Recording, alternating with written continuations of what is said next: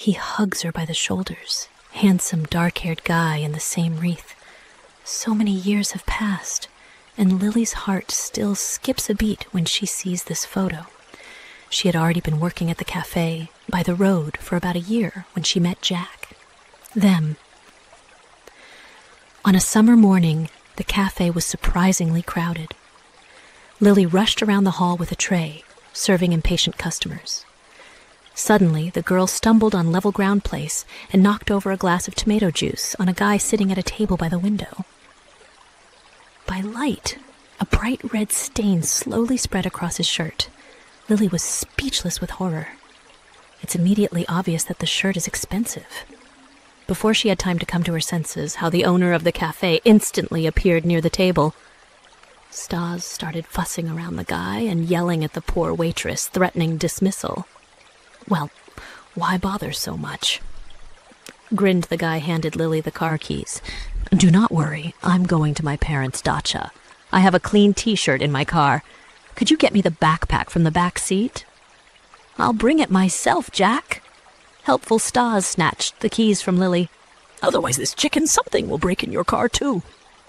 Left alone with the client, the frightened girl was finally able to apologize. Excuse me, please. This is the first time this has happened to me. Honestly, and I will compensate for the damage. Calm down. What damage there? Nothing scary, girl. By the way, what is your name? Lily. And I'm Jack.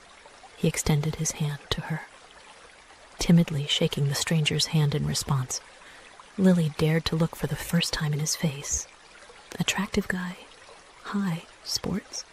Gray, slightly mocking eyes. A slight charming smile. The owner brought the client a backpack and offered to take him to a place where he could clean up. Passing by Lily, Stas sarcastically asked, Why are we standing? Is your shift over yet?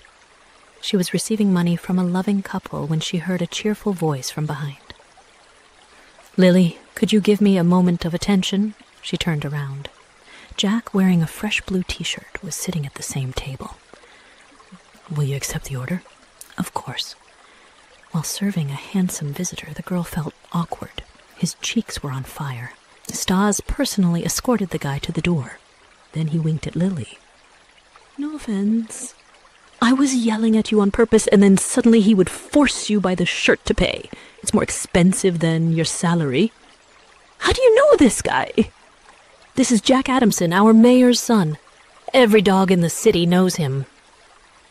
By the evening, Lily was so tired from hours of fuss that she forgot to think about the morning incident. She had one desire, to quickly get home and fall into bed. It was already dark outside. It is unknown how long you will have to wait for the bus. Suddenly, a light-colored foreign car pulled up to the cafe. Lily involuntarily retreated to the porch, but looking closer, she recognized the car.